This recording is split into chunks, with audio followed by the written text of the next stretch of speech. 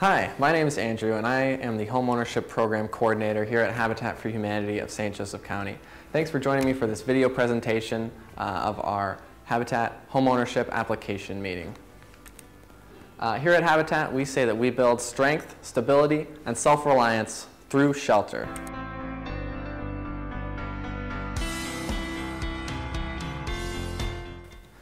So what is Habitat for Humanity? Habitat's a partnership. It's people in our community and all around the world partnering with us to help build or improve a place that they can call home. It's not a free house. Habitat homeowners pay an affordable interest-free mortgage and they help build their own home. It's a hand up, it's not a handout. Our homeowners achieve the strength, stability, and independence they need to build a better future for themselves and for their families. We work specifically here in St. Joseph County, Indiana, in South Bend and Mishawaka, and since our start, we've built over 180 homes and served over 390 families.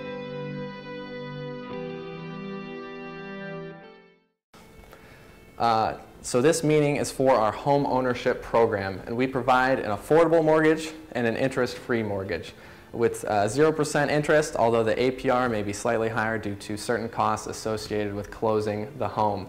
It is a home ownership program, so you will own your home just like any other homeowner in the community. And we sell our home for exactly what it's worth at the appraised value. In addition to this, Habitat homeowners also put in hundreds of hours of sweat equity towards the construction of their home.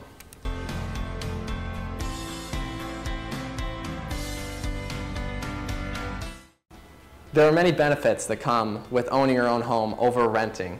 It fosters financial stability. It creates a pride of ownership, knowing that you truly own your home where you're living. It improves your household stability. You know where you're going to be living every year and you won't be signing a new lease every 12 months. It provides a safe, healthy living environment for yourself and for your children, and it builds equity. With renting, you know, the fair market value of a two-bedroom apartment here in St. Joseph County is about $792 each month. And that's $792 that you're giving away to a landlord. With homeownership, you can invest a lower monthly payments and actually invest it in your house and build equity and gain net worth. Homeownership comes with safety. Studies have shown that 80% of Habitat homeowners feel safer after moving into their new home. It helps with education. The high school graduation rate for children of homeowners is higher, and the college graduation rate is much higher as well. It improves family interaction and personal well-being when you have enough space for everyone in the household. It improves your financial situation. Over half of Habitat homeowners said that they have more money since moving into their new home. It decreases reliance on government assistance, and overall, 92% of Habitat homeowners said that their lives were better since moving into their new home.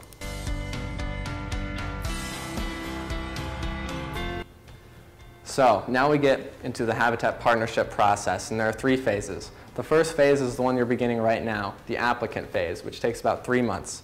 Once a person is approved for the Habitat program, they begin the future homeowner partnership phase, which can take anywhere from 8 to 18 months. That includes completing your sweat equity hours, completing your homeowner wellness classes, saving for your down payment and closing costs, and participating in the construction or rehabilitation of your home. Once all of your program requirements are complete, we will close on your new home and your new mortgage, and you'll be a homeowner for the life of your mortgage.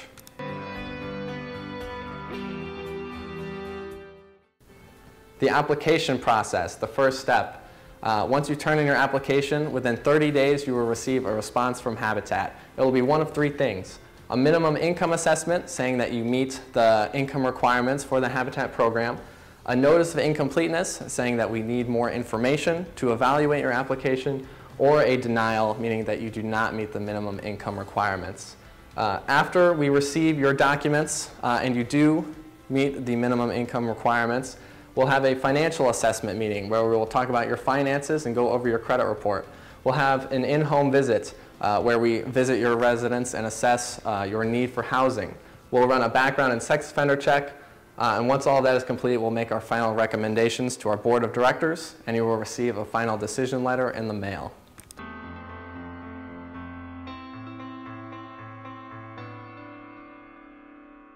So now we get into our application criteria, and there are 3 main application criteria. Number one is ability to pay, because we want to make sure that your new home is affordable for you and it won't be a burden for you or your family. And we need to see 2 years of stable income with 1 year within our income guidelines. And that includes wages from a job or non-wages from things like Social Security or child support. Any income that you provide to us must be verified with documentation. We include your total household income in this as well. Anyone who's working or receiving income in your household, we must receive that information. And we approve people up to 60% or 80% of the area median income.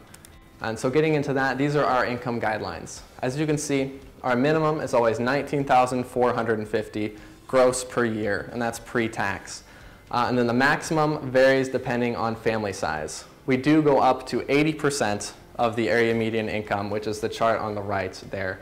But anyone who is selected for the program below 60% is selected for additional grant funding, which is something that we get into later in the application process. We also look at your credit. We need to see satisfactory credit history within the last 12 months. Habitat is more forgiving than traditional lenders or banks when it comes to credit, because we know that things happen and there can be credit hiccups that have happened in the past. And so we'll work with you to resolve those issues. But we do need to see that credit history in the last 12 months. Any collections, judgments, charge-offs, or liens need to be explained during the application process, and they need to be resolved prior to closing on your house. We need 3 years minimum after a foreclosure or deed in lieu of a foreclosure, 4 years after your bankruptcy discharge, and any negative credits or recent employment changes or recent late payments need to be explained to us in writing. Examples of unacceptable credit include payments consistently made 30 days late in the last 12 months, your credit trending downwards instead of trending upward, consistent insufficient funds fees in your bank statements, disconnect notices on utility bills, and 2 or more late rent payments. Like we said, we're more flexible in past credit, and if you have any questions about your credit during the application process or feel the need to explain something to us, please don't hesitate to speak with us. Another thing that we need to look at in ability to pay is your debt to income ratios. And we want your new mortgage payment to be less than 30% of your gross income. And so that means you're not putting all of your money towards housing every month, and you'll have additional income to spend on putting in your savings account, or going on vacation, food and medicine for your family, things like that. And your new mortgage payment plus any monthly debts that you have has to be less than 43% of your gross monthly income. So let's look at an example of that. If you're making $2,100 in monthly income, your projected mortgage payment with Habitat for Humanity is $525 a month. That would be 25% of your monthly income, which fits our guidelines of being under 30%. In addition to that mortgage payment, let's say you have $50 of credit card payments, a $200 car payment, and $100 of student loans. That's about $350 total, which is about 16% of your income. Add up your monthly debts with your monthly mortgage payment. That comes out to about 42% of your gross monthly income, which means that you meet those requirements as well. And the monthly debts, that's anything that's going to be listed on a credit report. Speaking of credit reports, we do pull your credit, and that may be something that you want to do yourself, pulling your own credit report during the application process. So when we do meet, you'll know what's on your credit report and the things that we'll be discussing. And you're legally entitled to a free credit report each year from annualcreditreport.com. Totally free. If you go to any website that asks for your credit card information, don't do it, because you can get free ones without entering your credit card information from this website. So our first application criteria is ability to pay, and our second is need for housing. And we assess that through an in-home visit, where we'll stop by your residence and run through a checklist of questions regarding things such as the size of your home, if there's enough space for your family, the structural integrity of your home, what kind of shape your house is in, if the roof is leaking or the windows are drafty, if your appliances are working, the safety of your home and of the area, handicap accessibility, whether it's available and whether it's needed, and also the percentage of income that you pay for rent. Our third application criteria is willingness to partner. As I mentioned before, Habitat, more than anything, is a partnership. And this criteria is going to include working on your sweat equity hours, saving for your down payment, paying off any delinquent debts, having open communication with us throughout your time in the program, because during 12 to 18 months, things can change personally or financially, and we'll need to be in touch with each other about these things that happen on your side and on Habitat's side. And with that, we will have monthly next step meetings where we'll meet, discuss your income, discuss your sweat equity and your time in the program. You must also consent to background and sex offender check, and you must be open to media and publicity. With Habitat, oftentimes our houses will be on the news, and you will need to be available for photographs, interviews, videos, and different things such as that. Like it says here, the Habitat program is hard work, and it's not for everyone.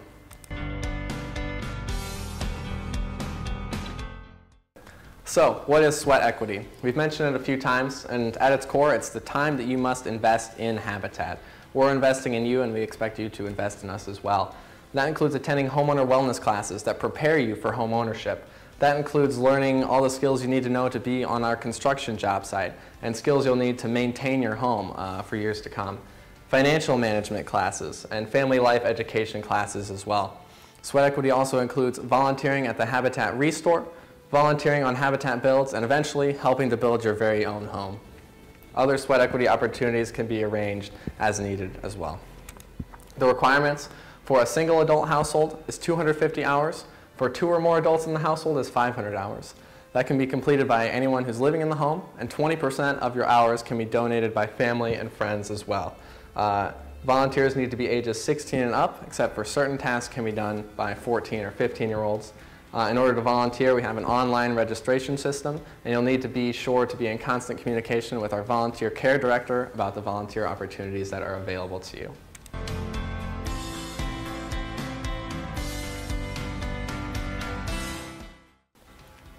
So, what happens when you are accepted?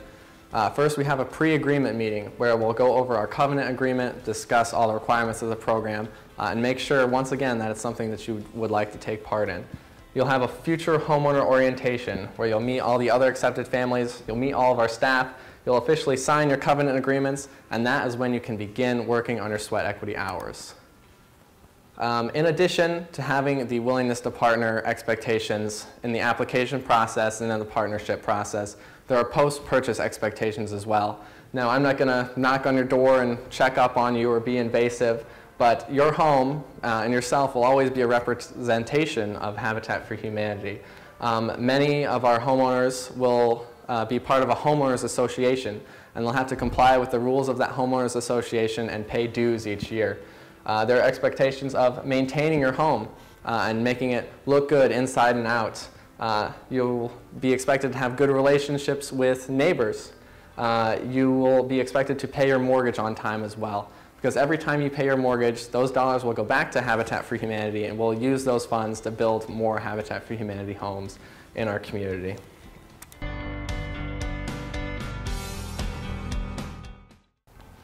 So that brings us to the homes that we will build. Some of you may have heard that Mishawaka, Indiana has been selected as the site for the 2018 Jimmy Carter Work Project. And that means that we'll be building 15 to 20 homes in one Mishawaka neighborhood on the corner of Jefferson Street and Burkett Street in Mishawaka. There may be other build sites around Mishawaka and South Bend to be determined, and the house details are to be determined as well. And most of this building will take place in the week of September 1st through September 8th, 2018. And there's going to be a lot of publicity for this build, and there's going to be high expectations for all of our future homeowners during this time. Where we will build 20 new homes in a Mishawaka neighborhood on the corner of Jefferson and Burkett Street in that red square there, just north of the river in Mishawaka. We expect all of these homes to close in fall 2018. So you're starting your application process now and expecting to finish it in September, October, November of 2018. There may be other properties available in South Bend that will likely be rehabilitated homes in that community, with details to be determined.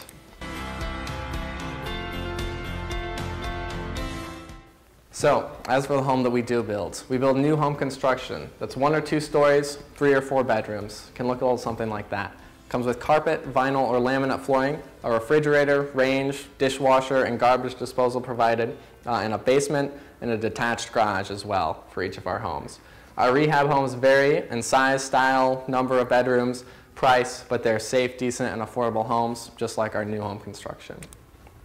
As for our single-story home design, it can look something like that.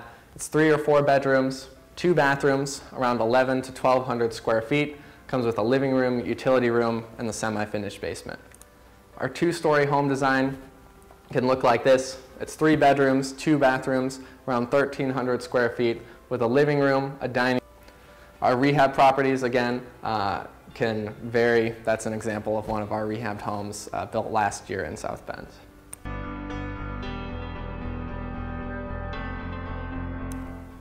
As for our housing selection process, the properties offered to you can be determined by your sweat equity completion and your income qualification and the grant requirements, which are based on your income as well.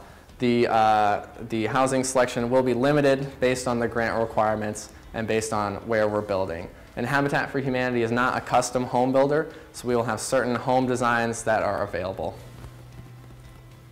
As for owning your home, you've completed your program requirements, the construction of your home is complete, you signed your purchase agreement, we've held a home dedication where family, friends, coworkers, volunteers, Habitat staff come together to celebrate the completion of your home.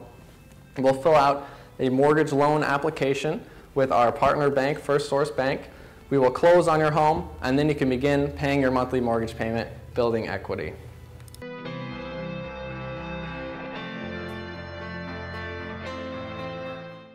So now to the cost of your future home.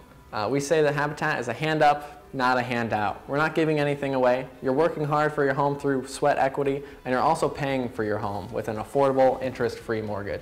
It is 0% interest, but the annual percentage rate may be slightly higher just due to certain costs associated with closing your home. At closing, there's a $1,000 down payment due and $500 of closing costs that you need to pay.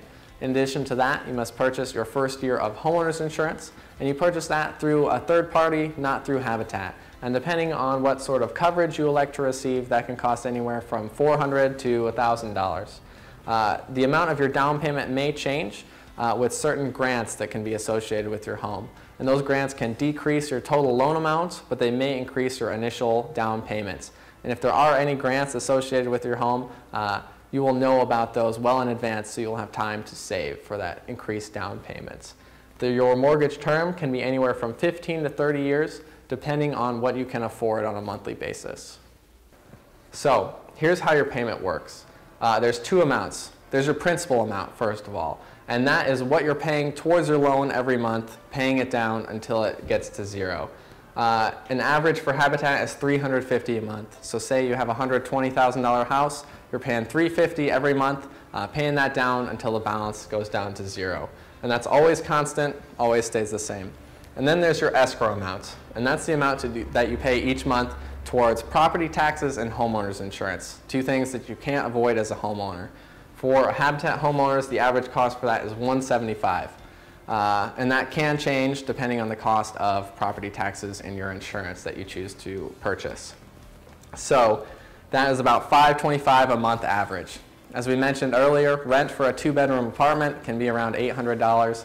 And for a Habitat home, 3 or 4 bedrooms that you own, is only $525 a month. So a more affordable monthly payment for a better, safer living environment.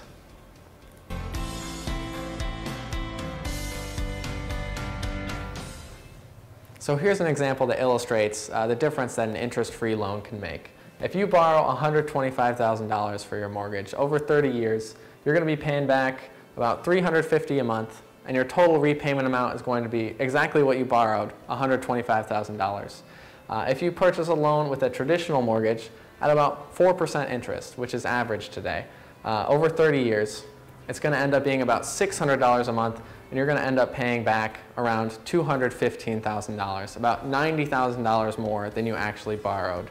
And please keep in mind that this example does not include property taxes or homeowners insurance in these payments. So now we get to the application. This application is the first phase, turning this in. It is due on May 15th. We'll need you to fill out your name, and if you have a co-applicant, we will need their information as well. If you have a co-applicant, that means that you expect them to be responsible for the mortgage with you. We'll need all of your household members' information as well. And we'll need 2 years of residential history. So if you've been living in the same place for 2 years, you put that down. If you've moved in the last 2 years, we'll need all of your different residences.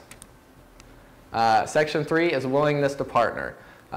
Check yes if you're willing to partner with us. Section 4 is your present housing conditions. And we'll need your landlord's current information so we can get in contact with them and verify your rent. Your vehicle information is included there as well. 5 is property information if you currently own any property or land or own a home. 6 is your employment information. So again, 2 years of employment information listed here with contact information for your employers so we can get in touch with them. 7 is your monthly income, and that's any income that you earn that anyone in your household earns. So wages, child support, Social Security, disability, Section 8, all listed in this section. 8 is the source of down payment and closing costs, and that's a sentence or two explaining how you plan to save for your down payment and closing costs, or how you plan to pay for them. Section 9 is assets, and that's any bank accounts that you have or retirement plans such as IRAs or 401ks. 10 is your debts, and so that's anything that's going to be listed on a credit report, like a auto loan, student loans, rent-to-own furniture, credit cards, child support, medical bills, anything like that listed on there. And we do pull your credit report so we get a full picture of that. Your monthly expenses listed as well. If you don't have many credit references, if there's not many debts that you have, if you don't finance a car or you don't pay on credit cards, we can use what are called non-traditional credit references to verify your ability to pay things on a monthly basis. So we'll look at your rental payments, your utility payments, your insurance payments, internet, cell phone, anything like that is helpful to you in your application if you can provide us with 12 months of payment history. 11 is declarations. If you answer yes to questions A through E, we'll need an explanation for that. And if you answer no to question F, we'll need an explanation for that as well. 12 is references, and so we'll need 3 character references to include in your application as well, and we will contact them. 13 is our authorization and release, and this authorizes that you are applying for the Habitat program, that you consent to the background, sex offender, and credit checks. 14 is just information, demographic information for government monitoring purposes. And then here is the more difficult part of the application, all of the additional documents that you need to turn in with your application. That includes income and credit documents. So most recent 3 months of pay stubs for anyone in the household earning income. 2015 and 2016 complete tax returns and W-2s for any person earning income. Most recent 2 months of complete bank statements from all of your different bank accounts or prepaid debit card accounts. Payment history letters from your utility companies, and if you've had a bankruptcy, we need the full discharge papers and a written explanation about the situation surrounding that bankruptcy. IDs, so copies of driver's license, birth certificate, or state ID cards for each member of the household, and Social Security cards for each member of the household as well. If you receive child support, we'll need a divorce decree if that's applicable, and a court order and a printout of received child support payments as well. If you receive Social Security, we'll need verification of that through an award letter and through a bank statement showing where those funds are going every month. Any other income as well needs to be verified with some sort of documentation. Other than that, we look for a lease agreement, proof of full-time or part-time enrollment for any child in a college or a technical institute, and then at the time you turn in your application, we'll have you fill out 3 forms, a Work One authorization, where we'll pull your state wage history, privacy statements, and a e-sign authorization, which means we'll be able to contact you electronically. So that is our full presentation. Thank you so much for listening. If you'd like to follow us on social media, that's where we provide a lot of our updates about what's going on with Habitat for Humanity. And of course, we're here to help. We are the home ownership department. We have our phone number, and you can email me anytime as well if you have any questions. So thank you for attending, and have a great day.